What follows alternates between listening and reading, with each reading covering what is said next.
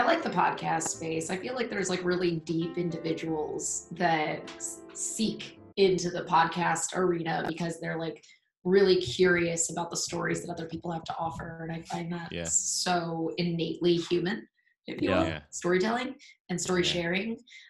So thanks for having me and for allowing me to be a part of it. We're super happy. Thank you.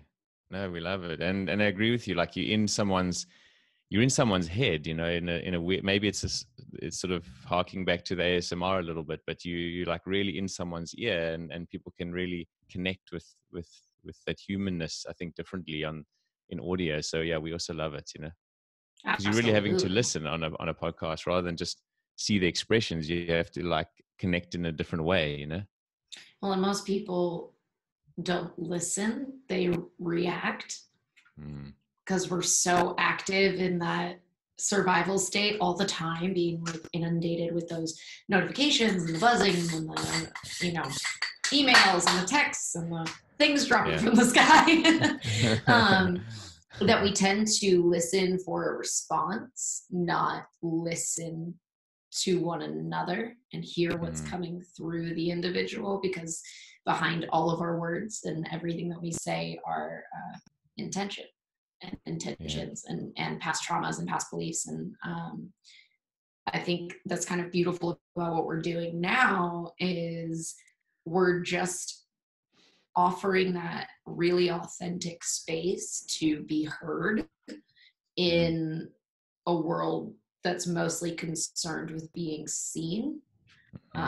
That's true. I think it's I don't know, there's something special about just listening in a conversation and just being participant and observer to another individual's reactions and interactions. Sure.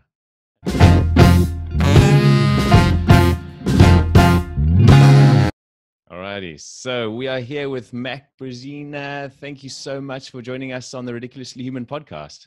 Thank you for having me. We're really excited to chat with you. We met on Instagram and you were just the most genuine and open human being just from the beginning. So what you see is certainly what you get with you. So, and Gareth and I really always appreciate that. So thanks so much. No, it's a pleasure. My running joke is that we're just all human as fuck. Like that's all we're doing. We're just trying to figure it out. Like we don't have it figured out, but we're trying to really hard. And I think that's all I really know how to do. So thank you. Cool. You do it really well. So, Mac, to jump right in, you are a self-proclaimed human builder and have gone way beyond what people typically think of as a personal trainer and personal training in general. You actually joke sometimes and you say that you're a professional mom. Did you take a bit of the coach / mother figure on because you were the oldest of 5 growing up? I don't know if that's, I'm okay. Well, I do know. Pause, sidebar. I always tell people that, like, don't say you don't know. You do know. You came here with everything that you ever needed to know. You do know. So don't say you don't know, because you do. Yes, I was the oldest of 5. My siblings were my whole entire world. And I still get nervous about what they think about what I do and how I do it. So they do matter a lot to me. And I would say that every single one of their personalities and experiences that we've had together absolutely played a part in the coach that I've become, mostly because they helped me shape that role of what it meant to be not a soul caregiver, but a caregiver in nature, a caregiver in spirit. When I would go into a job interview or something like that, I'm like, I don't know, I just love taking care of people. Like, I love to make people feel loved and taken care of. And like, that's all I really know. And I would always tell, I'm the oldest of 5 kids. My siblings are my everything. Like, I can take care of people. Don't worry about it. So we spent a lot of time in the service industry listening to people's problems while they drank and ate dinner. And I also had just like an innate love for psychology and all of that. So I would absolutely say that, I mean, it's a myriad of experiences that have led up to this present moment. And I'm sure that there will be a myriad more that lead up to future present moments. But yeah, my whole family has been a huge influence in who I am, why I am the way that I am in the best way. And specifically who I am as a coach and why I believe in what I do so deeply. What's it like growing up with five five siblings? It must be pretty cool. It's loud. It's really Competitive? loud. Um, did you say complicated stuff? No, no, competitive. Like Were we dinners competitive? and. I don't know if we were like competitive in the normal sense of like striving for the same goals, but I think that as a collective, we were all very driven in the direction of whatever lit our hearts up or lights our hearts up. My brother is an incredible athlete and surfer and also has this brain that just won't stop. So he's getting a degree of physics from University of California, Santa Barbara.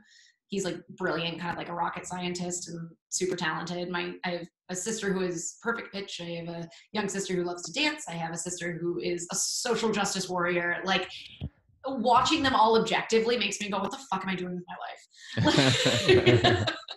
They're amazing. Yeah, no, growing up with them, I think it was a lot of tribal mindset, if that makes sense. Like, this is our pack. You know what I mean? If anything ever happened to any one of us, one of them was going to step in. Does that make sense? Like, no, you can't say that to my brother. That's my brother. Only I can say that to my brother. Like, I'll step to you. So it's very protected, very bonded. Obviously, we all fought like crazy. But they're just magical. I don't know. They inspire me. I think they're really dope. That's awesome. That's really cool. And you guys still close now by the sounds of it. Oh, yeah. Yeah. Absolutely. Even I would say that since I've moved from Los Angeles to St. Petersburg, Florida, it's been a challenge because we were so used to being like this. And then I was, I went away to college and came back and then, had my apartment, but it was still close, and then moved across the country, and it was this whole like 180. But I would say that at the present moment, we're all really, really close. And even distance, like I speak to them more than I did when I was living in California. Social media has been a wonderful thing as well. And we have a family group chat that's been going for probably 6 or 7 years. That's pretty strong. So we all kind of chat daily, share unnecessary information and jokes. Yes. Yeah. Oh, that sounds cool. It's really good to hear when you hear that like families and especially siblings are still really close together. So it's really a really nice thing to hear. And you actually, Mac, you grew up near Muscle Beach, which is definitely one of the sort of most iconic places, but also probably one of the most egocentric places in the world. Did that affect you at all growing up there? Are you talking about Muscle Beach or Los Angeles? Muscle Beach. I think that growing up, like the Muscle Beach area. So I grew up in Santa Monica, and then on the weekends, if I was with my dad, I would ask to go to Venice Beach. Like I loved going to Venice Beach, and I also loved like peeping in and watching the bodybuilding competitions. My dad had several professional bodybuilders as friends and colleagues, so it was very much so part of my ecosystem. He's been a member of Golds in Venice for God as long as I can remember. But going to Muscle Beach specifically was so California. Like, it's just, yes, is California egocentric? Absolutely. Does that mean that everyone there is? No. But does it mean that it plays with your brain and what you look like and how people are perceiving you? Absolutely. Absolutely. So do you think that's like had an influence on basically what you've ended up doing now? I could argue, well, yes, to answer your question specifically and directly, absolutely. And I would like give that a 1A and answer it that every experience I've ever had, whether it was positive or negative, has had a integral stitch into the kind of patchwork quilt that I am now. I used to joke and say it was my patchwork heart. Like it's been broken and stomped and broken and stomped and broken and stomped and broken and stomped so many times that it kind of gets stitched back together with a new lesson and a new relationship or a new perspective every time that it happens. So when those moments do strike, or those moments where I do feel less than, I step back and remember that those are moments that are moving me forward and are going to be just another piece to the puzzle. But I don't know if I could ever possibly narrow it down to one experience that influenced my present reality. Mm-hmm. Cool. And are there still a lot of people like going there and still doing the whole you know, the stereotypical, you Oh know, yeah. walking around at the, you know, The fuck, it's still like yeah, of still course, the of same course. as We were out always. there during Christmas, but it was cloudy. I think I went back in March, and we just hung around there, and there were all these like big beefy guys, you know, recording their vlogs on Venice Beach. They weren't doing that when I was a kid. They were just like Yeah. tan and juiced. But like, my dad's like, "Don't do juice." I'm like, "Okay, Yeah. Dad, I won't do juice." Okay, there was a lot of juice flowing there, I'm sure. Even Yeah, now. like late 90s, early 2000s, one would Oh my assume. God. Yeah, big time, eh? Jeez. As if it So, stopped. Mac, you I actually, don't know if it stopped. yeah, exactly. So, Mac, you actually, you know, spoke about your siblings, but you and your dad now, but you also come from a long line of power women. And Mhm. can you tell us a bit more about sort of strong female role models and maybe why you think it's important to have them? God, we could talk about that for like an hour. That's like all that's been on my brain all day has been what it means to be a divine. When I say divine, I don't mean like anything, you know, kind of esoteric. I just mean like a divine incarnation of what it means to be a woman. Like, what does it mean to be a feminine energy in this lifetime? Because it doesn't mean that you are weak. It doesn't mean that you are soft. It doesn't mean that you have to wear pink and like going to tea. It also doesn't mean that you have to be super strong and brutal or aggressive, whatever that means. You know, it's about being this beautiful integration of both, of knowing that you can stand on your 2 feet, that you can courageously step up to battle, whatever that battle might be, whether it's micro or macro, internal or external. And I think that I really had the most magical women to exhibit that to me in my lifetime, not just in my immediate family, but the women that surrounded us were really profound. My grandma specifically, it's funny because I'm actually wearing a lion's necklace right now. She's my Leo. She's like this fiery, she refers to herself, she goes, "Hi, I'm Maggie, I'm a Leo." Like, she's like very pronounced in the fact that she's like a Leo. Like, when you walk into her house, there's this big golden lion as soon as you walk into the foyer. Like, she's like, "I like luxury, I know what I'm doing, I got my shit together, like, I'm fabulous."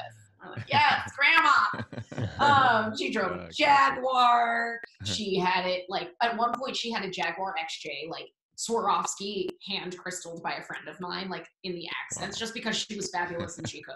Like, she's just amazing. Either way, she started the #1 plastic surgery recovery facility, To the Stars, in Beverly Hills in the 90s. And she took on a myriad of A-list patients and created this one-of-a-kind experience with her RN for celebrities recovering from reconstructive surgery. So she started this thing from the ground up with like maybe $10,000 in her pocket, and I think she had an investor step up, but she just created the whole thing. It was her palace that she built from the ground up and really created this legacy. And then she, when she retired, created a foundation, which is still up and running, and now goes by the name RAW, Rebuilding America's Warriors, but it still provides the same service of reconstructive surgeries for servicemen and women returning from the wars. Wow. And I hate the fact that I have to use that as a plural. My mom is an all-around badass, super badass. She divorced my dad with 2 kids at the age of like 28 or something, and I'm 25, so that's absolutely insane to me. She was an incredible single mom, and then wound up meeting my stepdad. They had 2 beautiful kids, and then she started her own business doing photography for weddings and events and headshots and things of that nature. And I watched her build the entire thing from the ground up. Like, when she got her new equipment, when she got her computer, when she sat there with someone to figure out how to use a Mac operating system. Like, she, within her first wedding, it was kind of this like Cinderella story, her photos were on Martha Stewart, which is insane. And then she became an international wedding photographer, where people were flying her around the world to shoot their weddings, and they were being printed by like these really high level individuals. And then she had an accident where world knocked her down, literally. And she has since battled with complex regional pain syndrome, which is a degenerative disease of the central nervous system. So like I said, when we have all of these patchwork experiences that make up who I am, this was definitely one of them, and spurred my fascination with the brain and the central nervous system itself. So, which is the epicenter of everything that I teach now. So she was bedridden for anywhere from 5 to 6 years, and that's a whole other narrative. But now, since her procedures, she's had like 20 plus procedures. It's insane. And since she's had a stem cell transplant, and it has revolutionized her world. Like when I went home for the holidays, she was actually walking around and hanging up stuff on the Christmas tree, and that was really magical. So she has just developed her own foundation to parlay out of my grandma's foundation called Veterans in Pain. And it's a foundation that provides pro bono stem cell solutions to veterans returning from the wars as well. Wow. That's amazing. That is one. Yeah, they're pretty cool. I was going to say, it is one power lineup of ladies in your family, that's for sure. Yeah, maybe that's like why I don't stop working, because I'm like, these shoes, they're so big, I have to fill them. Keep digging, keep mining. Yeah. Wow. So talking about your mom, actually, just to give a little bit of background, you were always like very into sort of acting and human condition in general when you were younger. And you at one stage you had a scholarship at Arizona State to study anthropology, among many other things. But because of a tragic, So I got my, just quick fact check, sorry. I got my degree, my scholarship at Arizona State was for broadcast journalism and to study mass media communications. But while I was there, I was fascinated with anthropology and psychology specifically. And then once I transferred out of there, my love for anthropology really took flight. Cool stuff. Cool. Well, thanks for that correction. Yeah, no worries. But basically, because of the tragic accident your mom was involved in, it sounded like you ended up dropping out and going back home to help assist her. So, like, how was that sort of reality check for you? So there's layers to this, because while yes, I moved back, I didn't stop going to school. I was still in school, but I decided to go the community college. Why can't I make words?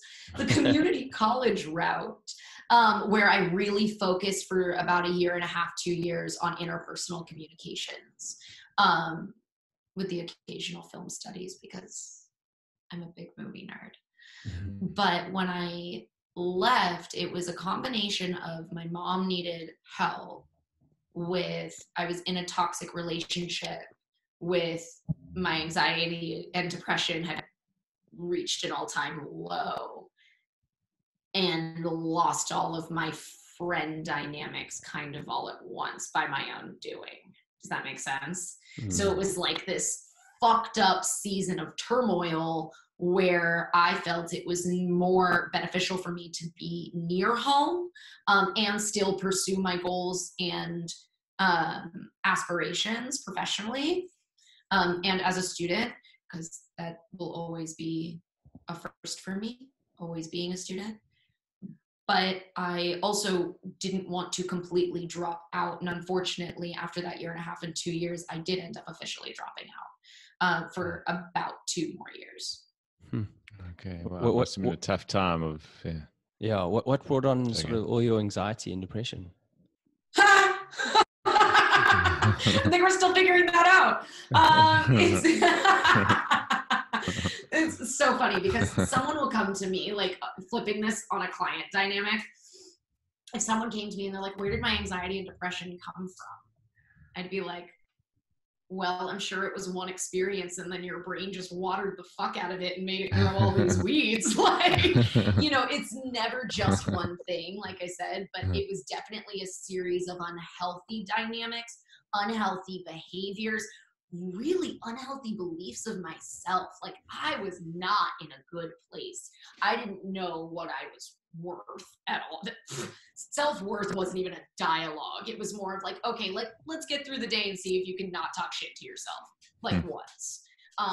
Having, whoa, Kira, she's itching. Yo.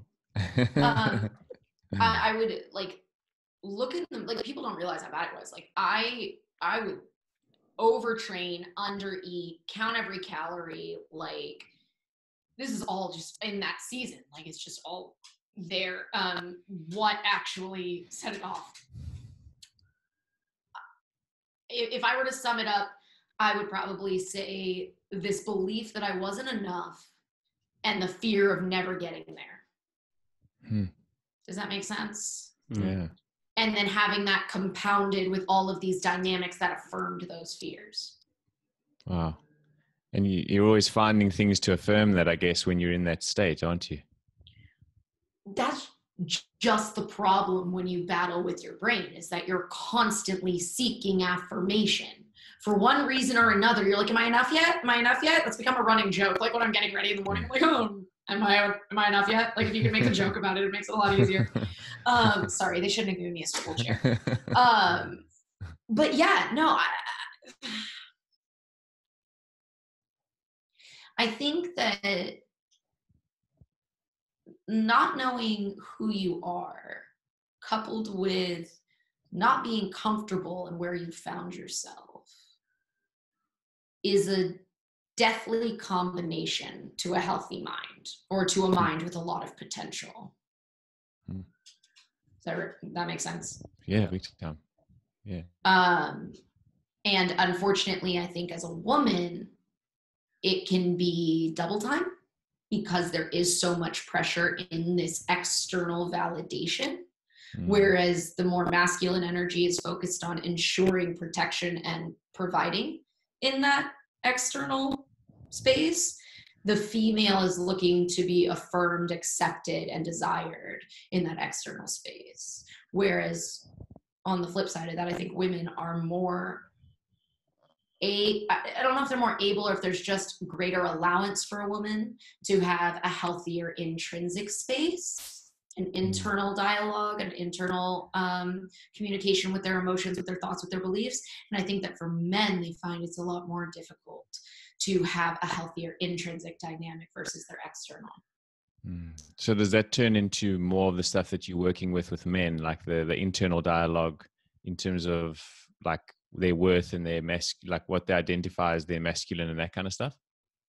Yeah, it's very interesting. I get a lot of men that are conventionally, when I say highly masculine, I don't mean men or women.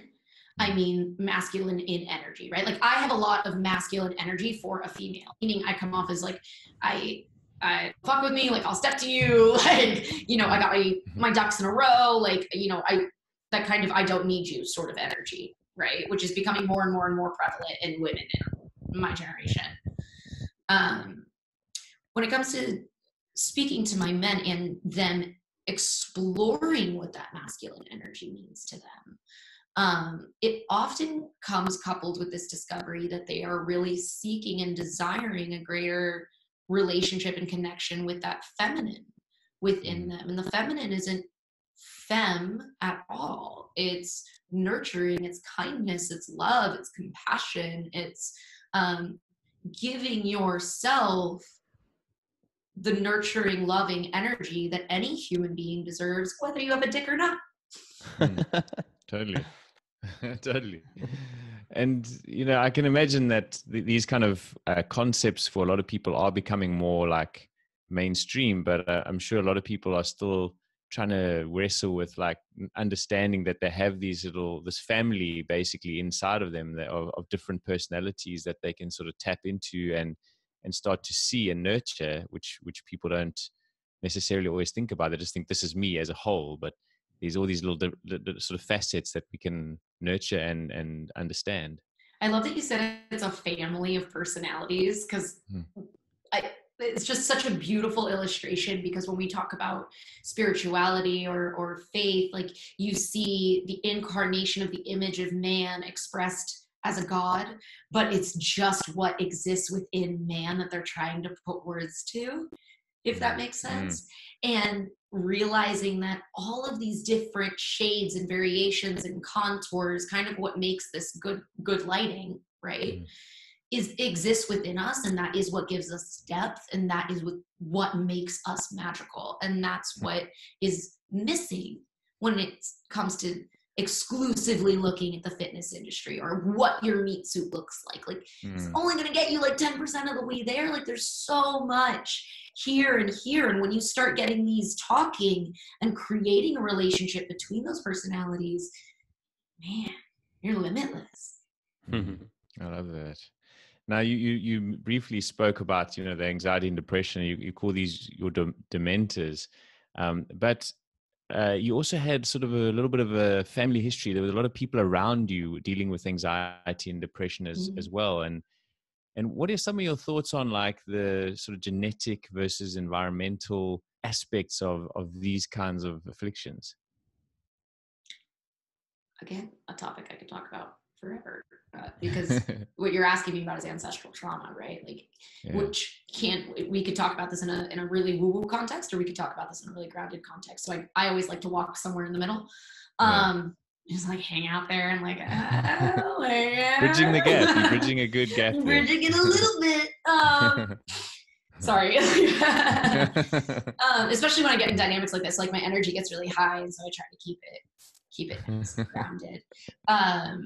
So when it comes to dealing with family members that have experienced anxiety or depression, because I want to take a moment to note that anxiety, depression, panic are all temporary experiences that the brain is seeking a solution to.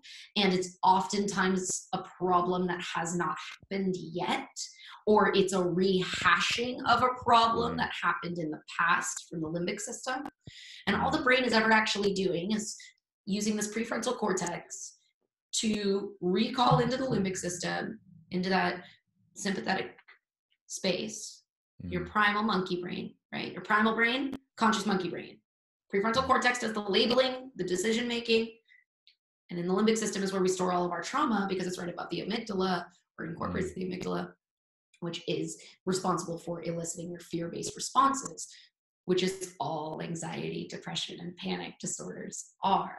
So I don't believe that anybody is truly disordered unless there is a physiological inhibitance, complication, rewiring that is beyond the human being's control. I am of the belief system, especially now in this present reality, that all human beings have infinite potential to not only comprehend their mind, but to practice what I call mind control. So do I believe that it can be passed down through generation? Yes, because if it has been experienced generations prior, it's slowly, generation by generation, making an impact on the genealogy being passed down through that ancestry.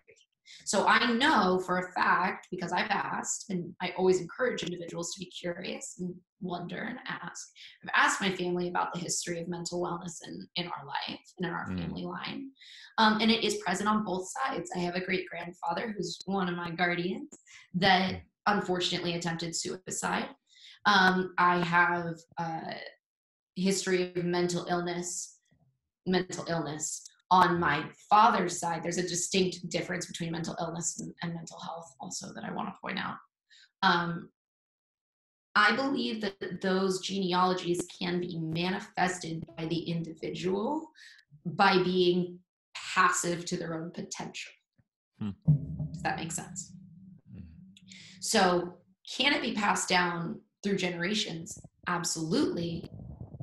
But if it can be passed down through generations, that means that if an individual chooses to change that narrative, that can also be passed down through generations.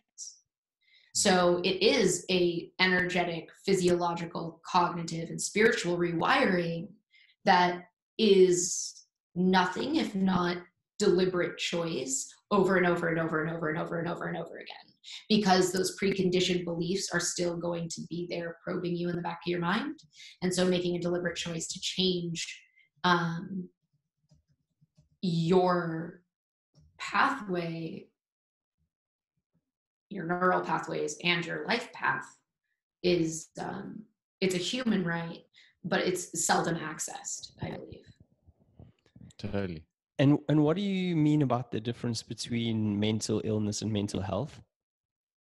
So I believe this is sort of what I said before, that mental illness, in my experience and in my belief system, would be someone that has a physiological condition, either centered in their mind or their body's inability to communicate with the mind, that is beyond the individual's control, that requires outside medical attention. That's what I would consider like a mental illness. Mental health is something we all deal with, and we can cut the bullshit and pretend like we don't. Like all of us, especially with the rapid evolution of technology, have developed this innate sense of stress and lack, that we are not enough, that we must try harder, work harder, show up more, do more, look better. We're a visually stimulated species now with our ever scrolls. So mental health is a human condition, and it's something that deserves attention daily, male or female, or anything in between. I don't judge. It's so true. I really like what you're saying there, and I think also I also like the positive spin of mental health. Like it's so easy to always go towards like, in the modern medical world, it's sort of, you often hear about everybody wants a diagnosis. The diagnosis, the sickness, the whatevers, and it's actually let's talk about how to model the healthy people, how to be more like that, but also with the understanding that we all have tough times. And I think that's a really good way to look at things. I think it's a real practical way of feeling, not just going to the negative always. Oh, well, and I think that we're so predisposed to assume the negative, like, especially if you've battled with anxiety, or I call them brain bullies or dementors, whatever you want to call gremlins. I don't know, little monsters that are running your brain, because they're not you. They're just like planted by somebody else, and you're just letting them live there, which you're allowed to do. It's a choice. But if you're aware of them, don't you also kind of like want to get rid of them? It might just be me. I don't know. No, totally. I don't know. It's an interesting time to be alive as a human being, I think, because we have so much being asked of us, and yet nobody's showing up for one another. And that's something I'm hopefully trying to change a little bit with how we interact on social media, because I don't think that social media is an option anymore. It's not if, it's how. So good point. Humans are looking for something else always. Like, why not flip that and be like, hey dude, remember, you're awesome and you came here with all the answers that you needed. Just wanted to let you know. Just popping up. Bye. So Matt, I was just going to say, like, talking about like positive spins, you say that you can be anxious, you can be upset, you can be heartbroken or in mourning, but you can still evolve and be a better person. Tell us more about what you mean about that. Isn't that where evolution happens, where it doesn't feel good? Right? Can I use this lovely little moment to share with you my favorite metaphor that I give to clients ever? Please. Okay. Yeah, please. So I like butterflies. I think they're phenomenal. I think that they're a really, really good metaphor for what we're talking about. So caterpillars, if you've ever happened to see one, are bottom feeders. Like they live on the ground and they eat dirt. Like they're not doing so great. They're not really conscious. They're not aware. They're not like, where are my other caterpillar buddies? They're like, no, I'm just like doing my thing, being a caterpillar, right? And then at some point it goes, I think I need to grow. I need to evolve. And my favorite fun fact, because I've written about this, is that the caterpillar actually pulls its transformation out of its asshole. It pulls the cocoon out of its butt, and then it spins the cocoon around itself, not knowing why. It's not looking for the future. It's not looking to the past. It's just like, I think I'm going to spin this stuff out of my butthole now, and I'm going to sit in it for a while. Buddy. And then I don't know what's what's going to happen, but I'm just going to stay here. And it never worries about when it's going to get out of the cocoon. It doesn't worry about if it's a butterfly yet. It's just a caterpillar that pulled some stuff out of its ass and it's sitting in a cold, dark space. And then at some point, he like gets uncomfortable, you know, because he's like too big for the cocoon. And then the wings kind of push out, and like some movement happens. He's like, this doesn't feel good anymore. Maybe I should get out. And then he gets out and he's like, what the fuck are these things on my back? Like, what do I do with that? Why? How? And then it doesn't fly right away. It just hangs out there for a bit. It's like, whoa, gotta get some stability. These are some new adjustments. I feel fabulous. And then it innately takes flight when it's ready and not a minute before. Mm-hmm. Do you know how long a butterfly lives? No. Like less than 72 hours. Wow. I never knew that. So what does that tell you about your individual evolution in general? Like, where are you going to spend the most amount of time? Either as a caterpillar or in a cocoon. Wow. Right? So really, where's the rush? Who are you comparing yourself to? Why are these barometers even in your psyche? Like, it's not that important. It's your journey to take flight, no matter how long it takes you, where you make your cocoon, because the plot twist is once you die at that butterfly stage, you get to become a caterpillar again. And do it over and over and over and over and over again. And I instill this into my clients very, very early on, because I'm like, listen, I'm here to remind you that A, you don't need me. B, you're invincible. But most importantly, it doesn't stop here. You have to keep going. You have to keep growing. You don't stop at one summit. You stand there and go, oh, look at that. That's a motherfucking mountain range. Like, that's pretty nice. Guess I'll do it again. You know? Sorry, you froze. No, are we okay? We're good. We're good. We're just listening. Okay, cool. So I don't know. I don't think there's a finish line, and if there is one, it's definitely not being a butterfly. It's the metamorphosis process, the evolution process. Yeah, I love that. And we're always so focused on the butterfly, aren't we? That's just our whole lives. Like, right? This idea of the butterfly, and what even is the butterfly? What even does that mean for you? Like, half the time you're not even sure of that. And how do you know if you're there or not? Yeah. You don't. You never will. Yeah. Regardless of how much money is in your bank account, whether or not you have abs, like, it doesn't matter. That's not why you're doing it. That's not why an athlete goes to the gym. An athlete goes to the gym to challenge themselves, to fight them within in the best way, to lovingly challenge them within. That's what an athlete is.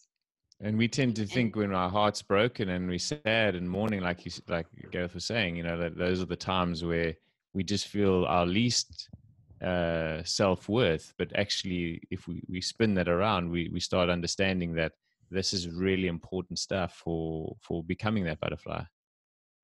Those are the moments. Yeah. Those are the moments where you step back and go, okay, I'm not perfect. Okay, I'm still experiencing a human experience. I'm feeling it all. Feel it all, as long as it's temporary. And observe it. What is it teaching you about yourself? It's never a negative experience if a lesson comes out of it. And the faster you find the lesson, the faster you can move on with your life. Like, with respect to, deep emotional processing, I think there's something to be said for that too. At one stage, you were, like you mentioned, you were sort of at a bad stage mentally, and that's when sort of training entered the sort of scene for you, and specifically boxing affected and impacted you in a positive way. Sort of like what was and what is the role of exercise for you and for other people dealing with anxiety and depression, in your opinion? Humility and interconnectedness. I learned in boxing that it's not about what I look like. Like, your bank account doesn't fucking matter when you're ass deep in a workout and you're pouring sweat and worried about whether or not you're gonna vomit. You know what I mean? Like, it shuts this monkey brain up long enough for you to just feel and be, that it allows me, it's been quite the evolution. My relationship with fitness has been quite an evolution, and it's still an evolution. But to sum it up in a boxing context, there's a reason why boxers train with shadow boxing. Like, their opponent is not the individual across from them. It's themselves. You know, and they're either shadow boxing their actual shadow, they're either shadow boxing, playing pretend and just staring off into space, or they're standing in a mirror and like looking face to face. You know what I mean? That was what was most powerful for me, was learning that it wasn't about combat, and it also wasn't about contact. It wasn't about making contact. Like, I wanted to show how powerful I was, because I felt like I had been for so long that I wanted to be strong. Let me be strong. Let me be strong. But I hate my body. But let me be strong. But I hate myself. But let me be strong. And I got through a lot of really dark spaces by leaving it on the mat and leaving it on a bag. But I also learned a lot about myself and what it means to slow down, and what it means to observe yourself and to be present within yourself, and to know that at any given moment, someone is training harder to beat you faster and to show up. Like, I was training 5 days a week, 2 hours a day, then had to tone it down. You know what I mean? But it taught me a lot about leadership. It taught me a lot about self-leadership and self-respect. And it taught me a lot about my strength as a woman too. Like, I know that I can walk down the street at any given point in time and day, and like, nobody's gonna fuck with me. And if they tried to, they'd be sorry. It's interesting how that energy, you know, that you carry a certain energy when you have this certain knowing in your own body about yourself, and that self-confidence, as you're talking about, and that's why people don't mess with you, because you it's the energetics of it, you know. But I'd like to know, like, you spoke about the shadow boxing, but obviously the subtext there is we all have a shadow, and we're all dealing with that. So, like, why people put so much into the shadow, and we don't really want to shine a light there too much. Are you asking in a spiritual context, or in a more practical spiritual context? This is like a context. highly spiritual question. Like, that's what I'm asking. No, this is a spiritual question. So, well, I mean, it's also like spiritual, but it's also question, right? It's a very human question, because we have so many contexts and stories, and we live in, as we spoke about before we started recording, was like, we are individuals, but we also in a world where we're with other people, and so we store stuff in the way in our shadow or whatever it is, because we think that's the correct way. How do you help people, like, sort of shine a light on that shadow, and do you use exercise as that sort of work as well? Yeah. Oh my God, yeah. Because that's okay. So I used to not have. We're gonna talk about my shadow as though she's like a real person. She was like, and we all have one, and I bet you anything, like, at this given point in time, as I'm like starting to like peel her away, you're starting to, wow, like, what would my shadow look like? Like, what would his name be? How did he, how did he act? What did he say? What did he do? And mine was heavily, because she is, what the shadow is kind of this manifestation of the human ego. And when we talk about the human ego, we're just talking about the metaphysical representation of fear, right? We talked about early on with what triggers anxiety and depression. And we can look at a shadow and say, I'm all love and light now. My shadow doesn't exist. And I'd be like, you're so full of shit. Like, there's no way. Because that would mean that there is some sort of pure existence, and I don't believe that that's real. I think that our shadow is what allows us to make mistakes. Our shadow is what tries to protect us, much like the ego does. It's always going, hey, remember that last time you did this and we did XYZ to make sure that you didn't die. And then it's like, okay, like, let's do that again. And let's keep doing that because you never die when we try that. But if you stay there in that safety region, which is like this, and then you have all of your unlimited potential, which expands infinitely out this way. If you stay here, you're solely living in shadow.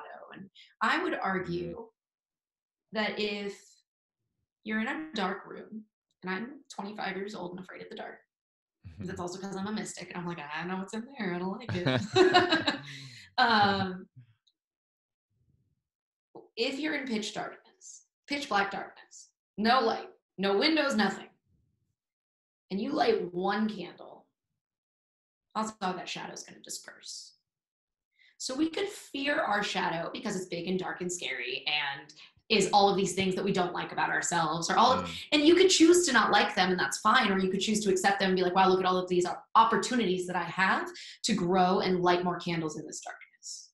Does that make sense to you? Yeah, so fully. The shadow isn't something that we should separate from at all. Like when I think of the shadow, I think of Peter Pan and him sewing the shadow on. He's like, shadow, like I can't do anything without my shadow. It's part of you. Yeah. And the more grounded context of this is shadows and contrast in your personality, in your daily life, positive and negative experiences, the positive and negative thoughts that you share in your mind. It's a lot like lighting in a gym. Without the shadows, you wouldn't get the definition. You know what I mean? It doesn't give you the cut-ins of your hard work.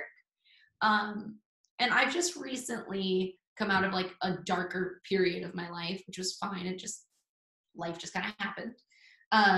Where I feel like I'm kind of entering a new season where I'm bringing my shadow with me and really loving her for all that she is and freeing her of judgment so that she doesn't cast that judgment onto others.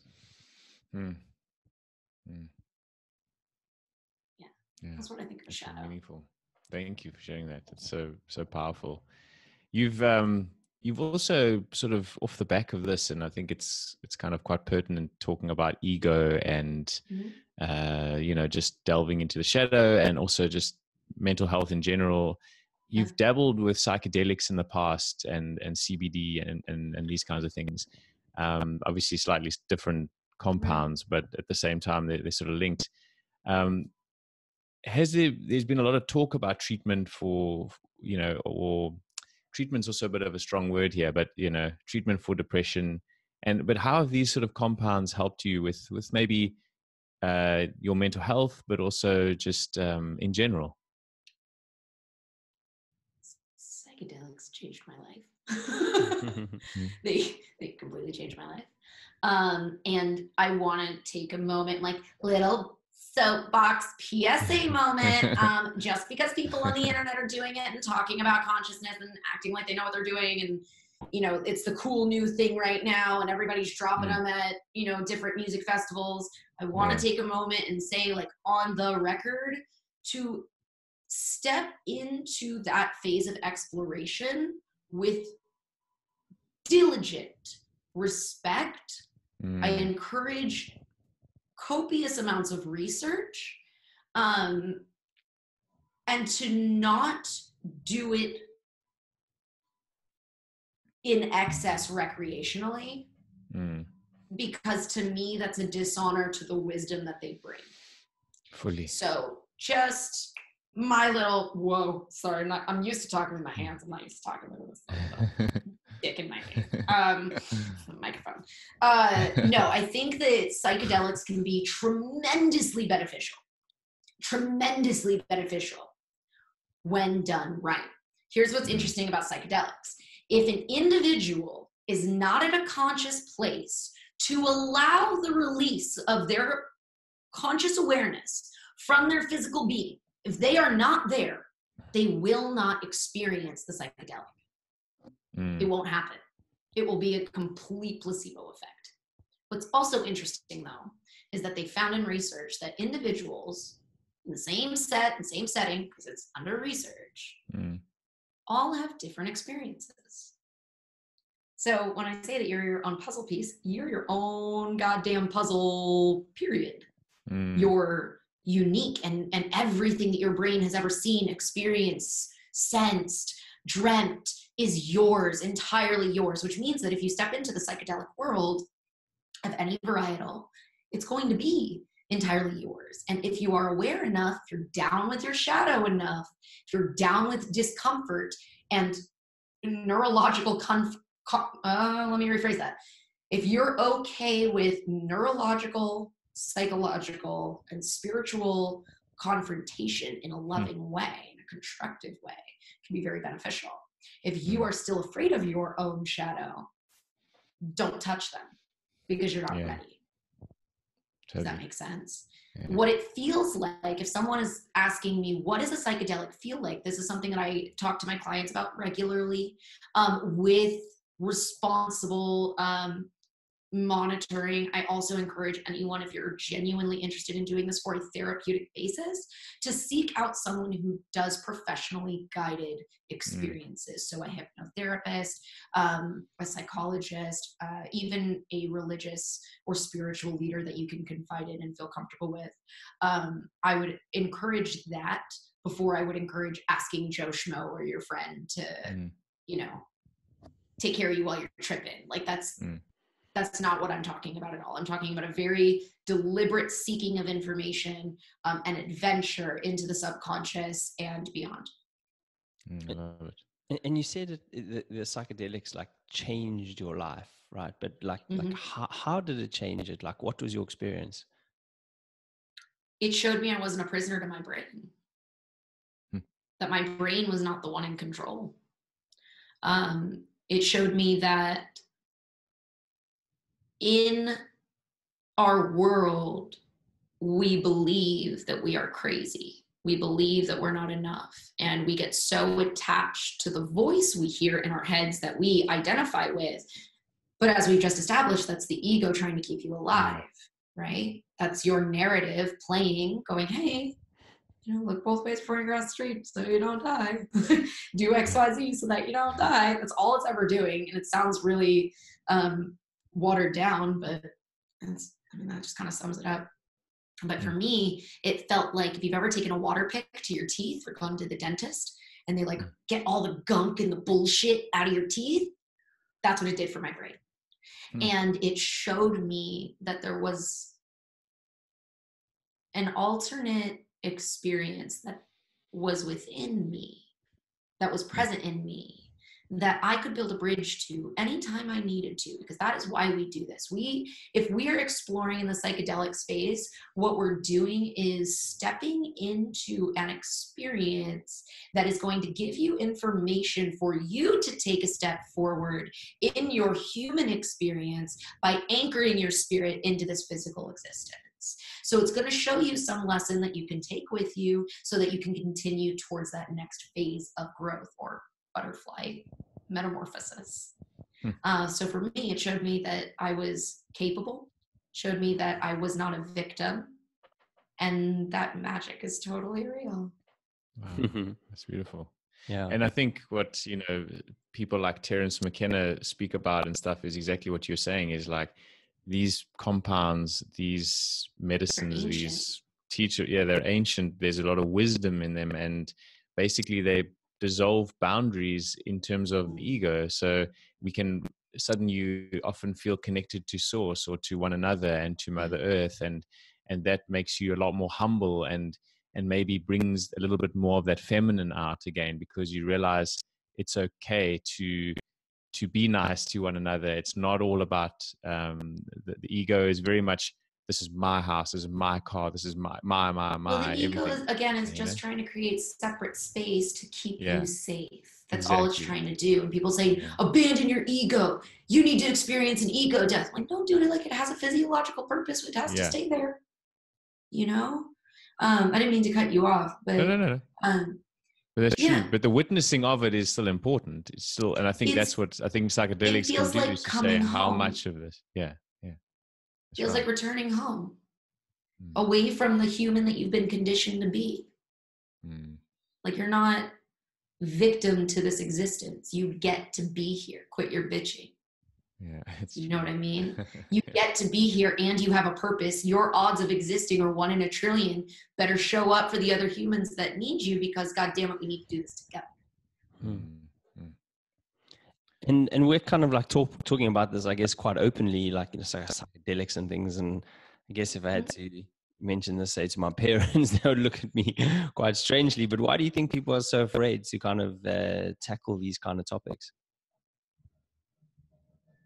The same reason they were afraid in the 1960s, because it freed people of their minds. And I think the powers that be don't like that too much.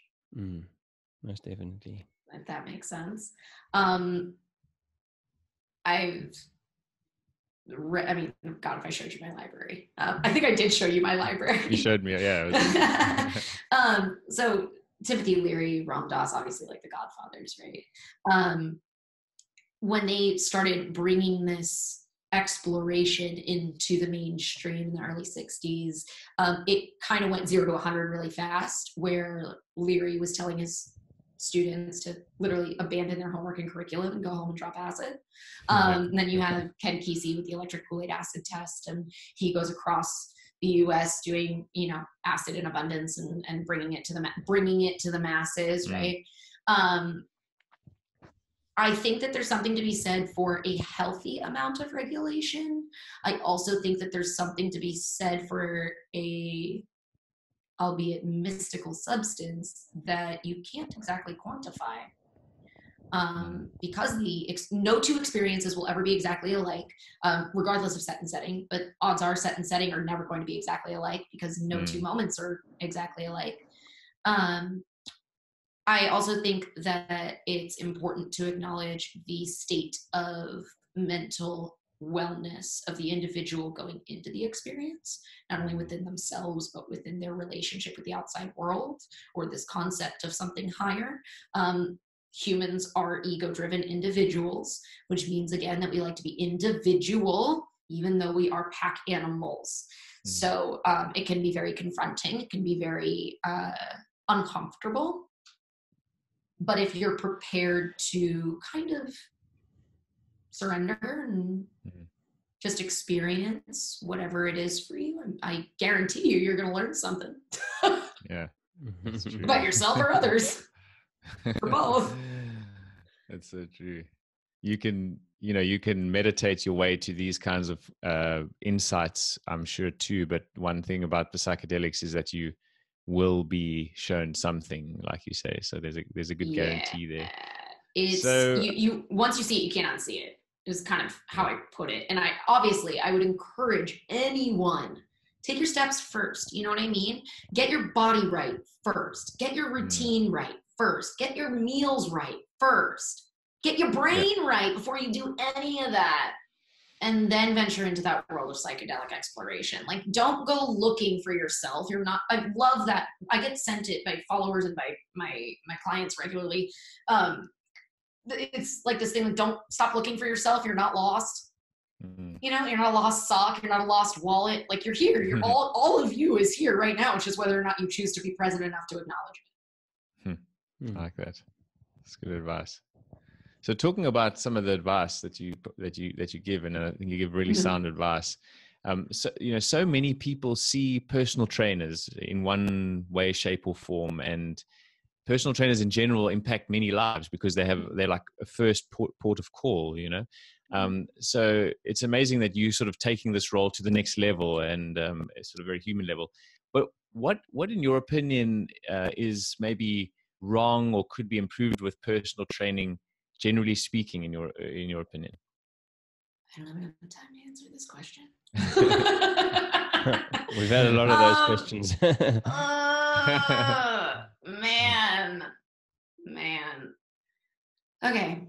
If you are a personal trainer stepping into this world inundated by this Fitspo existence, which makes me so itchy because it's not what the industry is about. Find what made you want to get fit. What made you step through the gym? And what do you think makes you you? And who do you like to train and why? what individual, if you could like create the perfect individual and sit them in front of you and be like, that's my perfect client, who would they be? And then do that shit really, really well. And be a student. Read, learn, play with other coaches, explore, don't limit yourself to one modality. People think that because bodybuilding is what's big on Instagram, that's what they need to do to be a certified personal trainer. Any monkey can get a certified personal trainer certificate. Becoming a coach takes balls.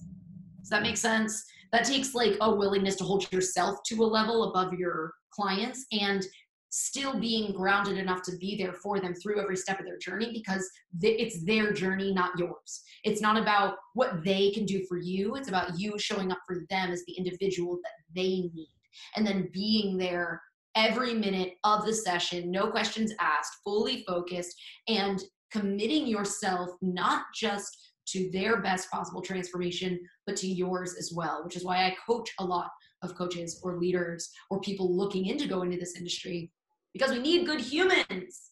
There's so many not so good ones. I'm trying to pick my words carefully. Like, it's hard for me to be in a conventional gym nowadays. It's genuinely difficult because of how bad it is. It seems, in my opinion, the industry has evolved into being highly self-righteous, seeking instant gratification, and unnecessarily toxic and competitive. Like, the only thing that we are actually trying to do is build better humans. That's it. Either physically, mentally, or emotionally, however you've fallen into this fitness and wellness industry. Because fitness and wellness are not the same thing. You can be fit and not be well, and you can be well and not be fit. True. But I think that the most important thing for any coach to understand is their superpower, first of all, and that they are worth being taken care of, receiving care. They're worthy of having their cup filled up too. You know what I mean? That's something I really, really preach to a lot of my other coaches, my other human builders in the making, that they have to put themselves first. Otherwise their client will suffer. How do you fill your cup up? For me, how do I fill my cup up? It's kind of a daily rendezvous. Do you know what I mean? It's like a daily experience. If I could line up my steps, I love doing yoga. I've fallen absolutely in love with doing yoga. So I'll either do it on my front porch like a weirdo with like a sage stick going, like stones out. Like, I'm a card reader too, so I'll pull tarot. That helps me get right into a present space, a present state of being. And really just being with my family. Like, I have more fun folding the laundry with Trevor or going for a long walk than I ever could, spending an ass load of money to go to an expensive dinner or on clothes or anything. Like, I enjoy deep conversation. I enjoy reading. I enjoy journaling and drawing. I'm really a hippie. I'm barefoot as we speak. So I guess like just taking time to hang out with myself and kind of make up for lost time, I think I didn't like her for a long time. And I started to really dig her. Hey! I can't get mine up there. You can't get yours, Greg. Show us your feet, man. Gotta do more yoga. Yeah, I gotta get my yoga going. That's classic. I love it. Yeah, I think those are such important lessons and great lessons, actually. Like, you know what? You keep things simple, you know what I mean? And you can find some real like good place in your life, just do those small things like the journaling, spending time with your family, and really connecting and being present. And like, people just overcomplicate it though, when they're looking for that wellness and that peace and all those sort of things. I don't know why. I'm like, who's holding a gun to your head saying you got to lose 20 pounds in 30 days? I'll send the hitman, but like, who's doing that to you? Oh, it's you. Okay, well, maybe we should stop that. You know what I mean? I preach that to my clients very much so. I don't want to say preach, but like, that's something that's a theme that comes up about just enjoying the simple steps. Take pride in your small steps. Be in your little steps. Like, that's when the best moments of a rep happen. You know what I mean? It's not the full contraction. It's when you're like holding it really hard in that isometric holds. You know what I mean? It's adding just a little bit more weight, or just showing up every day, or just trying something new. It's about being okay with the little sample size moments of life and not looking for that grandiose finish line. It doesn't exist. You're going to be so let down. Yeah, 100%. I think there's something to be said for consciously acknowledging or reminding yourself that no two moments are exactly alike. That means that whatever present moment you've chosen to be in, whatever moment you found yourself in, is entirely unique and catered to your energy based on your choices, beliefs, and everything that's led you to that moment. So if you don't soak it up, you're never going to get it back. Powerful. I like that. Wow, that's pretty powerful. And you mentioned like going into gyms now, like it's something that you struggle, and I'm also assuming that your business has like transitioned, to much more online now. How was it for you? Was it a sort of easy transition, or was it quite difficult? Emotionally, it was really hard. I love personal training. I brought back personal training part-time a few days a week because I needed to be grounded. And like working online is great. I love it. I love my online program. I'll share with you a bit about that as well. It's phenomenal, this online program. Like it's so far beyond where I could have ever gotten a client in the gym that I now offer like hybrid versions of it for my personal training clients so that they can do this work too.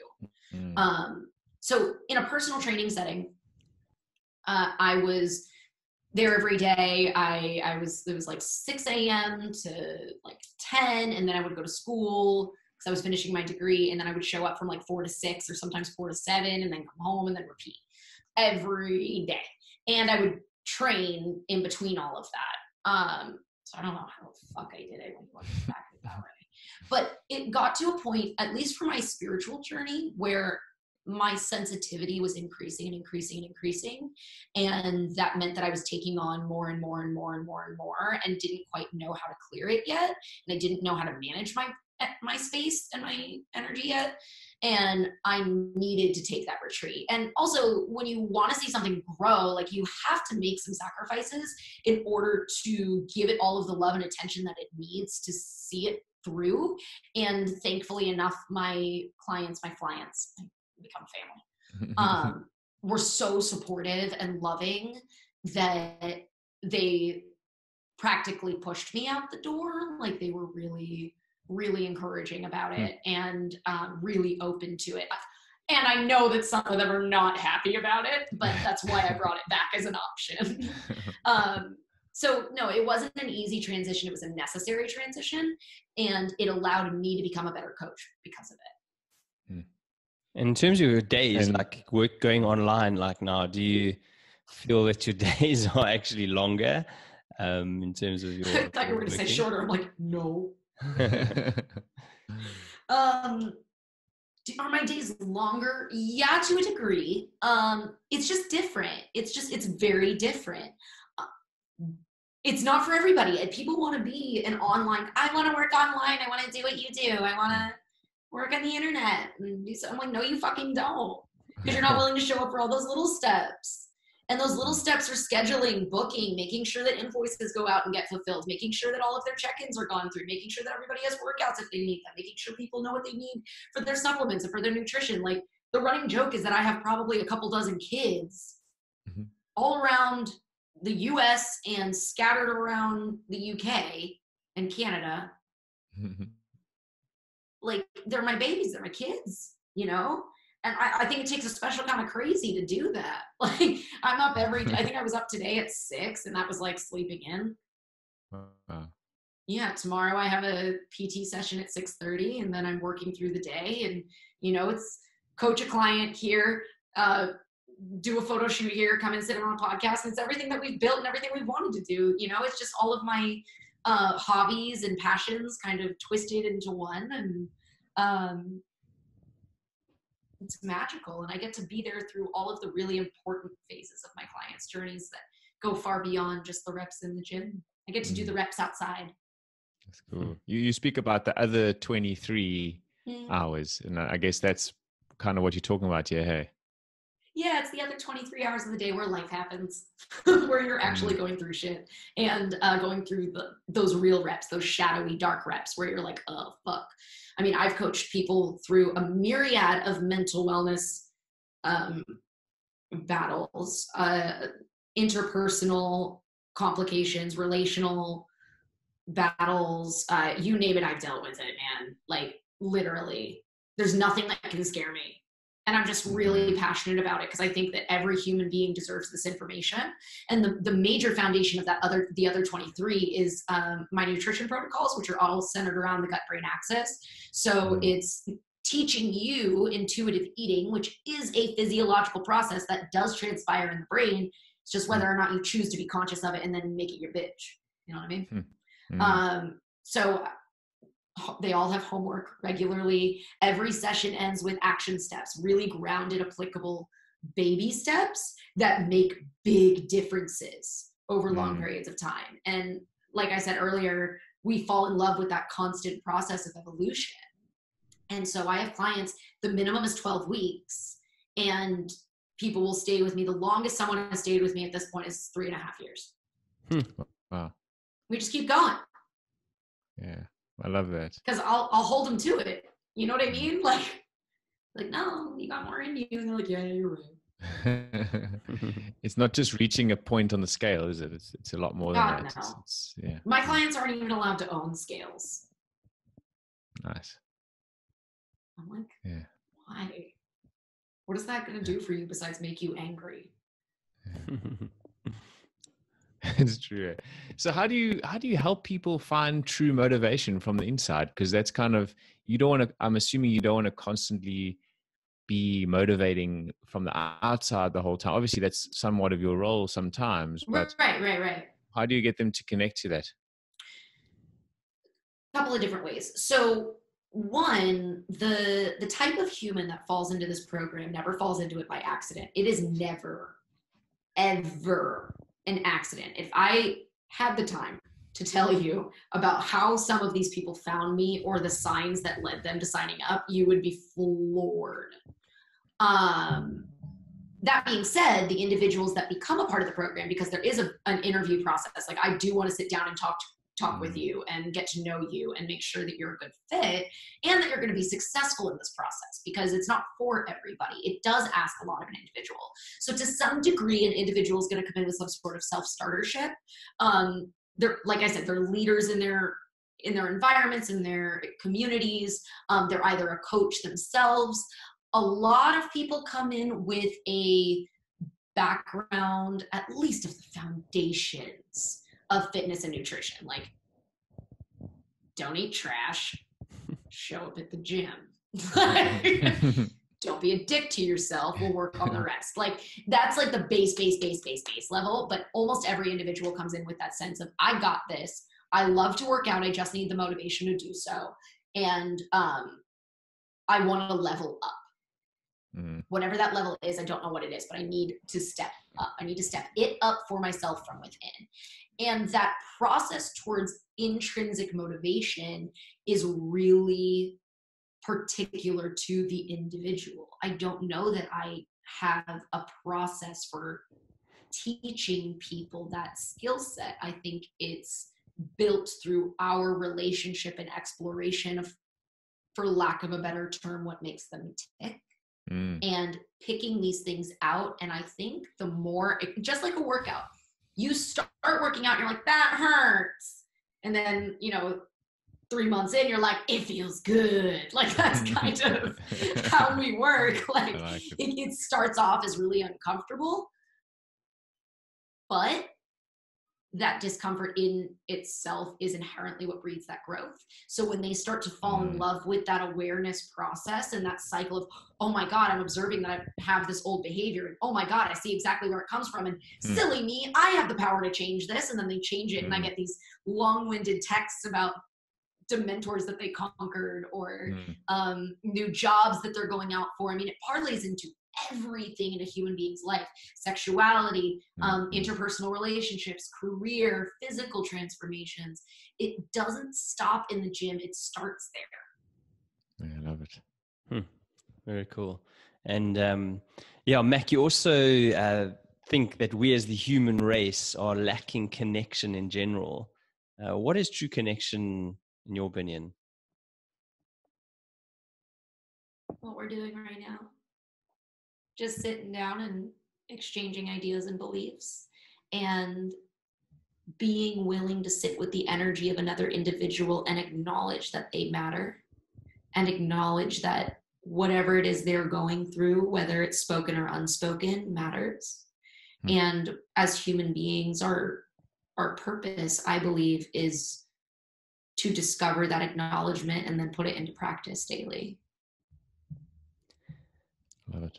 And how do you feel like this is sort of working in the digital age? Is the digital sort of scene helping us, or is it sort of creating more of a or less of a connection? I think it can help us. I think it's a new form of communication.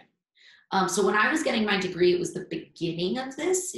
Like Twitter was just being taken seriously, and that's because the president wasn't using it regularly. But my international clients call in and they're like, "Hey, is everything okay over there? You guys good? Is everything on fire?" I'm like, "No, we're fine. Just Twitter's on fire. Don't worry about it." But my bachelor's degree is in mass media communications, and mass media communications became mass comm and digital media. So it's not mutually exclusive from, oh, it's just something that kids do to connect. Like, this is a primary modality of dialogue for every human being on the planet. Like, there's several billion people on Instagram now. That's insane. That's insane. But because influencers, which is why I won't use this term, have come in and decided that it's about what they look like and who they can have sponsor them or whatever. And there's some degrees of this influencership that can be pretty dope, which I saw and chose to use in our business model. Mostly because what I was seeing was so fucking bad. You know what I mean? Like, it wasn't about anybody else on the receiving end. It wasn't about humans behind usernames. It was about likes and comments and shares. And that's not what humans are here to do. Humans are here to connect, to exchange in dialogue. And I think all it takes, and I know this for a fact because I respond to everyone, whether you're creepy or not, you get a response. But that's because I know that behind creep, is a human going, man, I'm fucking lonely. And there's something on this that resonates with me. So you get some love too. Like, there's no reason to make this a sexism argument. There's no reason to make it a digital media versus a primal existence argument. Like, it, again, sitting as the bridge in the middle, I think that there's something to be said for quality communication in a digital age, and all that takes is that acknowledgement that the other person receiving your message is a human too. And so Mac, when we say go to dinner and you look at a family, for example, and basically all the families on their phone and not speaking to each other, what are your thoughts on that? I mean, that's sort of like, to me, that's like we're kind of losing connection, you know, even though maybe you are talking to another person on the other side. I think we're absolutely losing connection in a physical sense. And I'm very, very grateful to be in a partnership where we're very conscientious of that. We're in the middle of a mild unplug as we speak. Like, look out, Netflix, we're cutting you out. And they're like, we don't fucking care. But when I sit and I used to work service industry too. So that's how my partner and I met. It was a little off-putting to see that. As an outside observer, it's extremely off-putting to see that, especially when you're on a date. Like, you think you're gonna get laid if you're checking the score, bro? Like, put your phone down. What are you doing? Like, she is beautiful. Stop. And vice versa. Like, she's over here, you know, checking the photo or whatever. And I'm guilty of it too. We're all fucking guilty of it. She's over here, you know, checking whatever. I'm like, there's this beautiful human in front of you that wants your attention and time. Why don't you give it to them? You know, how much different would our life? I've made it a conscious effort, like when I'm walking down the street, because I have really bad resting bitch face, to smile at someone. Not because women need to smile more, but just because it's like nice to do. It's like kind of an energetic hug, I think. And it's funny, like when I do that in a social media setting and when I do that in like interpersonal context, something in them just goes, oh yeah, I'm human, thanks. You know what I mean? Oh yeah, no, I'm allowed to be here. Oh, I'm allowed to be happy. Oh, I can just exist. Like, yeah, you can. Isn't that cool? I love really that. love both of those things. Yeah, sorry. No, sorry, Greg. I was just going to say, I just love the resting bitch face. So I reckon I have like concentration dick face, like. Funny stuff. That's true, though, bud. Yeah, I know, I totally know, bud. Well, But I funny love too, that. is- Like, Go ahead. No, go ahead. This one time I was in this one experience that I will not name, and I was told my smile was too big. And then I was in a relationship for too long where he was like, you could land airplanes on your teeth. Wow. I'm like, well, okay, so I just won't smile. Smiling is bad. Sounds And now a I'm little bit jealous. I feel like Buddy the Elf. I'm like, I love smiling. Smiling's my favorite. Wow. Yeah, it's so cool. It's so sad that someone can call you up on one of the nicest things possible, smiling. You know what I mean? It's just a reflection of them. Yeah, fully. It totally is. Fully, yeah. And Mac, you kind of touched on it here. Communication, right? This is obviously we love talking about communication, and obviously you are an absolute great communicator, and it's really important for a well-functioning society, in your opinion. We've read you say or heard you say, but what is it about communication, and how can we improve our communication skills a little bit? Have you got some like tips or some thoughts on maybe improving our journey with communication? Just give a shit. Just be present and give a shit. Like, stop worrying about what you have to do next or what this person thinks of you, and just listen. Read something without judging it. Be present. Watch something new. Expose yourself to new information daily. You don't know it all. We all have to remind ourselves of that every single day. You don't know it all, because you know what? You don't have to. It's not that you are not well educated. It's not that you are unworthy of meaning and meaningful interaction, right? Like, we're just going through it together. Like, what would it take for you to smile at your barista and say, how are you doing today? Hi, can I get a grande non-fat? Bop, bop, bop, bop, bop, bop. Yeah. That'll be $7.50. Yeah. You know what I mean? Like, I'm on a first name basis with all my baristas, almost to an embarrassing degree. So like, I love them a lot, but I just think it's just this, it's not that hard. It's not that hard. It's not that hard to listen to someone and care. It's not that hard to, maybe it is. Maybe I'm a freak of nature. I don't know. No. I don't think it's that difficult to just care. 100%. Once again, is that simplicity? I think that comes from, it's probably from knowing what it feels like to not feel heard.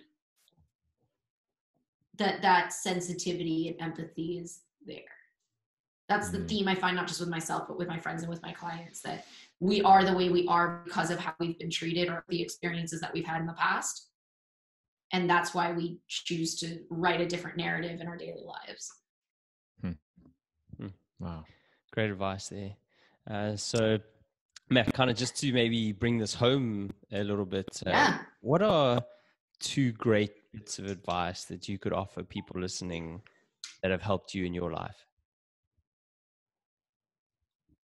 If it was easy, everyone would do it. It's from my boxing coach. And just show up. It's from my mom. Beautiful. Oh, can I add in a bonus one for my dad? 100%. Yes. Okay, bonus one. You don't have to believe in a God. You just got to know that there's something bigger out there and you're not it. I like that. Oh, we like bonus tips there. That was awesome. Cool humans in my life, man. Yeah, wow. So Mac, look, what are you excited about, moving forward, your life, coaching, everything, and off the back of that, you can maybe just tell our listeners where they can contact you. Absolutely. What am I most excited for? I've stopped trying to figure this shit out. Never in a million fucking years did I think that this is where my passion and unruly energy and talkativeness would land me. However, here we are. I'm most excited for the continued exploration with my partner and working together to create the next phase of this with him, hand in hand. He's my best friend, and we get to wake up next to each other every day and create awesome stuff that makes a positive impact on people, and then get to laugh and smoke a joint and watch TV and snuggle up and go to bed together. So it's like not a bad life. I'm excited to be more present. I'm excited for the lessons that I have yet to learn. And I'm really excited to get some of these seedling projects that I've had in my mind and our brainchild off the ground. We have a membership site that we're working on that will be launched this year. So we're trying to take a lot of the information that I gather and share and teach on an individual scale and broaden it so that it is accessible to any human anywhere. And that's where the transition we've gone from BMAC to the Human Builder now, which is super cool. Very excited about that. And I'm excited for the things that I have no idea I'm going to be excited about, because I know that there's a lot behind the curtain, and if I knew what that was, it wouldn't be any fun. I love that. Very cool. And Mac, where can people get in contact with you? So I am on social media at The Human Builder. There are underscores between those words, so the_human_builder. You can also send me an email, which will be in the link on that Instagram page. Just go ahead and give me a follow, send me a message. I'm on Twitter as well, which I'm pretty active on. Lots of brain thoughts, share a little bit more of my personal life on Twitter. But online, I keep it to messages about how you can start believing in yourself a little bit more and become human as fuck. Love it. Love it. And then just our final question, which we kind of love to ask all of our guests, is what does being ridiculously human mean to you? That's such a good question. To me, being ridiculously human is accepting this ever-evolving, interweaving, ever-expanding experience that's combined of good and bad and light and dark and exciting and mundane. And the more joy you find in the experience of it all, the more fun this human thing can be. The more you try and fight it, the more resistant the experience will be. But if you can give into it and accept it and have fun with it and know that there's never been a human journey like yours because there's only one of you and you're creating it as you go, being ridiculously human is just being a combination of it all and accepting it all for all that it is. Love that. Well, Mac, it's been an absolute pleasure and an honor to speak to you. Thank you so much for coming on our show. I think there's a few things that I'm going to take home from this a lot, actually, and just have to digest a bit further when I listen to everything again. But you really are open, and it comes across, and your smile and your inner smile really shows energetically, and it's such a pleasure to be around people like yourself. And I know you mentioned that some people have put you down for your energy and your laughing and your loudness, but that's needed. We need more of this in the world, just bring some good energy. So thank you for that. And I love that you're bridging this gap, as you mentioned. Like you kind of have this is something I've struggled with, is like understanding where spirituality and the real world kind of come together. And I think there is an important place to find that place. And I think you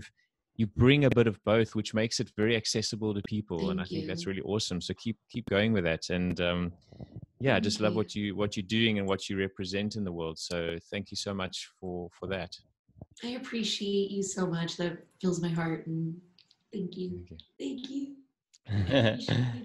Cool. And Mac, just briefly from me, I mean, whoever that guy was that said, you must stop smiling, definitely needs a little bit of a smack over the face or something like that, because that is what, this is like the true essence of you, is your smile. It's just amazing, the kind of energy it gives, and it's infectious.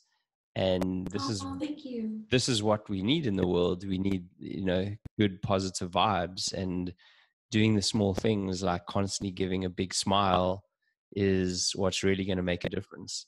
And so thank you for having such a great smile and bringing this great energy to the chat. And then also for talking about things which, lots of people kind of don't really talk about. And I think that's really important, create discussion and conversation around these things, because like you said, this is what, makes us human at the end of the day. And by talking about these things more will make us better humans. And it's great to have people like you in this world that are human builders and genuinely interested in helping other people. So thanks so much for the chat.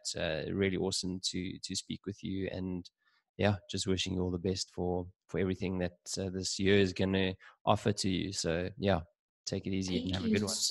So much. I'm really receiving that and soaking that in from both of you. And Cool. I just want you to know that I don't ever, people will be like, oh, you got like a big social media following. Like, okay. Like, it's just about each individual that comes across it, and it's easy to get caught up in the bullshit. But a moment like this, like, I'm really, really, really soaking it up and feeling very humbled and grounded into my why. So thank you for that. And thank you for allowing me to experience this with you. I appreciate it. Waking at dawn, packing the gear, September tour and up in the air. Stop at the toll, digging